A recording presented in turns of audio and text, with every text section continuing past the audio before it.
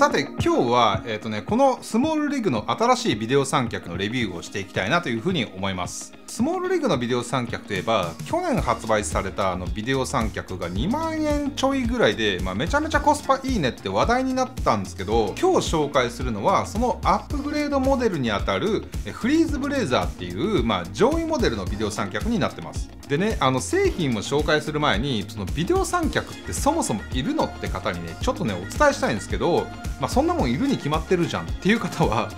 このパートはねスキップしてもらって大丈夫です。僕の動画を見てくれてる方の、多くはアマチュアのこの動画クリエイターの方で、ビデオ三脚を使ったことがないって方も結構多いと思うんですよ。で僕も最初の頃は本当に全く必要性を感じてなくて、それこそね旅行用に買ったすごい軽くて持ち運びのしやすい三脚を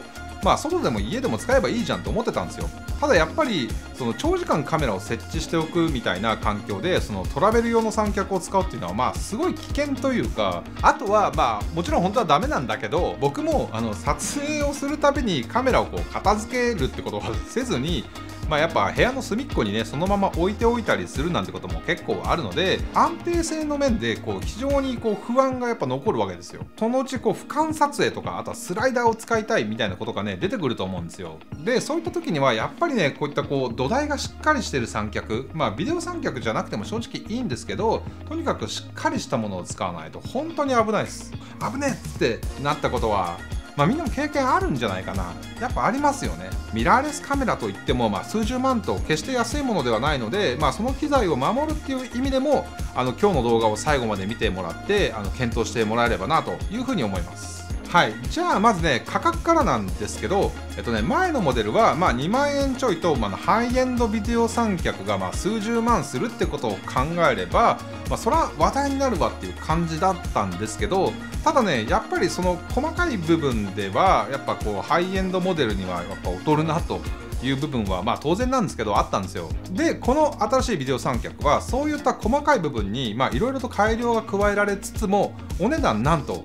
5万円ちょいと。はい、去年のモデルと比べれば倍ぐらいの値段にはなってるんですけど、それでもプロクオリティのハイエンドビデオ三脚としては圧倒的なコスパの良さになってます。で前のモデルは素材がアルミで最大積載重量が8キロだったところ、今回のモデルは最大積載重量が10キロとなっているので、ほぼどんなカメラでも載せることができるんじゃないかなと思います。でそれでこのね足の部分っていうのはほとんどカーボン素材でできているので、本体重量も5キロと十分軽量になってます。カーボン素材って軽い代わりに結構しなるので合成大丈夫かなと思ったんですけど、正直ね低く使ってる分には全然手で押しとも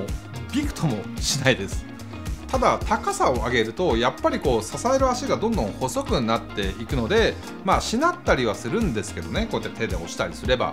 ただカーボンなので、そのボキッと折れるっていうことは普通に使ってればそうそうないんじゃないかなと思います。こいつの調整できる高さはというと、最低が97センチで最大が197センチと、だいたいその1メートルから2メートルの間を調整可能となってます。ハイエンドビデオ三脚といえば、1箇所でね足を伸縮させられるのが売りのものが多いんですけど、もちろんこの三脚も1箇所っていうか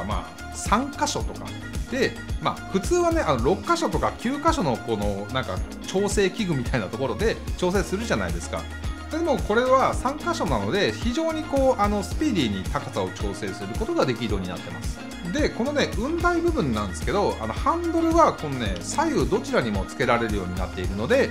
右利き左利き問わず使用することができます。でクイックリリースプレートは、一般的なマンフロットタイプのものの他にDJI の RS2 とか RS3 といった、ジンバルについてくるやつもワンクリックで切り替えて載せることができるので、ジンバルとね併用したいっていう方にとっても非常に便利なんじゃないかなと思います。であとねここの部分にクォーターインチのネジ穴が1個ついてるんで、外部機器を取り付けたいとか、例えばビデオモニター取り付けたいとかっていう方にとってもこの辺りはねすごい便利なんじゃないかなというふうに思います。でこの雲台のチルトは、こんな感じで前に90度までで、さらに後ろには60度まで傾けられて、でパンは当然360度、回転させることができて、この部分をね、回してあげることによってその重さというか、そういったものもね調節することができるようになっているので、非常に滑らかなこのカメラワークをすることができるようになってます。クルード雲台自体は、取り外しも可能になっているので、別の雲台だったりだとか、あとは俯瞰撮影用のブームアームとか、スライダーだったりといったものも取り付けることができるようになってます。センタースプレッダーも当然装備されているので、足の開き具合も調整することができるようになってます。メモリがついているので均等に開いてしっかりとね水平を保って設置するっていうのも、簡単にできて、非常に便利かなと思います。この三脚の足のねサイズがね非常にでかくて、接地面がね広いので、そこも安定性に一役買ってるんじゃないかなと思うんですけど、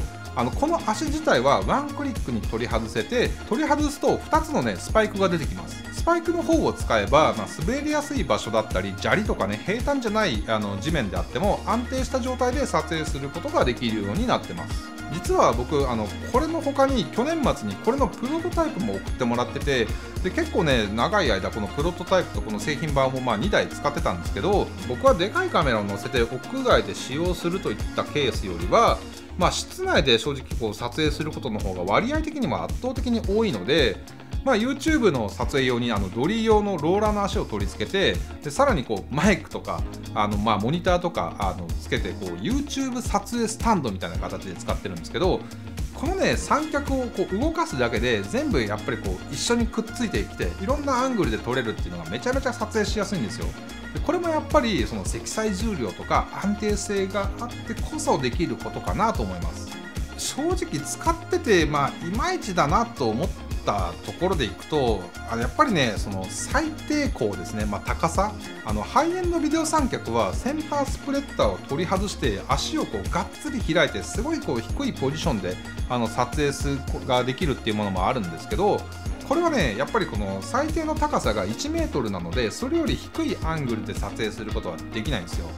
なので大人がこうやって座ってる状態でインタビューを撮った分には十分なんですけど、本当ねちっちゃい子供とか、そうなってくるともしかしたら微妙かもしれないですね。というわけで今日はね、このスモールリグの、新しいカーボンビデオ三脚フリーズブレイザーの紹介をしてきたんですけど、去年話題になった時に、プロユースの方もやっぱりね結構検討された方多いと思うんですよ。コスパ的にはすげえ魅力的なんだけど、いやどうなんだろう、大丈夫かなって思ってた方も多いと思うんですけど、これだったらどうですか？多分ねいや全然使えると思いますよ。アマチュアでYouTube やってる方にとってはやっぱりすげえおすすめできますし、ここまで正直必要ないかなと思った方でも、最初に言った通りビデオ三脚自体を使用することは絶対におすすめなので、それだったら例えばね去年出たモデルとかっていうのも引き続き販売をしているので、そちらを検討するのもありなんじゃないかなというふうに思います。はい、というわけで、本日の動画は以上となります。またねなんか面白い製品があったら紹介したいなというふうに思いますので、次の動画でお会いしましょう。ピース。